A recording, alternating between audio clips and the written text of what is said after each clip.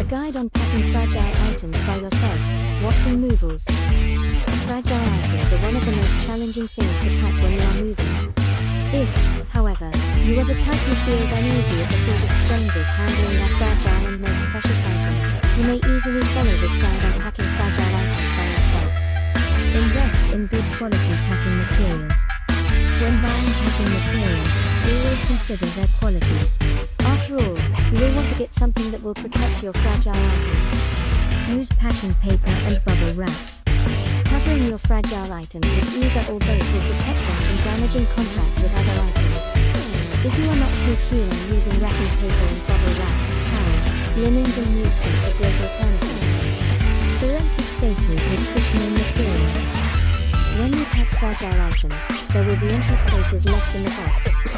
Leaving these empty spaces unfilled will mean leaving your items unprotected from vibrations as they're moving about within the box. Store plates vertically. After wrapping each piece with packing paper and bubble wrap, put them vertically in the box to reduce the opportunity for movement. Organize and gather electronic devices. With that, you should be keen in making sure that they are placed carefully in a box or particular container. Don't put any items on top of your electronics glass or screen to safely move them upon getting to your new home or business space. Use sturdy dividers for glassware, plates, and other china. As you pack fragile items, getting corrugated cardboard dividers is not a bad idea. Pack the heaviest items first. Large and heavy items should be packed first so that they are placed at the bottom of the box. Organizing things in this manner can save you a lot of money and frustration. Make sure to label boxes. Labeling boxes is also easy since all you will need is a marker, tape, and paper.